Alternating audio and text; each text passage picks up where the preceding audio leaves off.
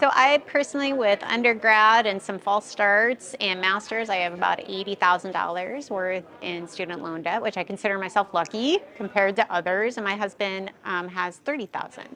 So together, that's pretty sizable. So I've always looked into the public service loan forgiveness, but it just seemed really difficult. And I was like, okay, plus I don't have quite 10 years in or 120 payments really. So I just kind of thought it was out of reach until the changes got made. They just made the process a lot easier. And the fact that they were accepting more payments than before, it made me think that, hey, this is totally worth it and I should try because, hey, if we can get rid of some of that, let's do that. And the state process was great because they've got a dedicated email source now that it just accepting those applications. So I thought it was going to take a couple of weeks to get it back signed and verified that we are employees.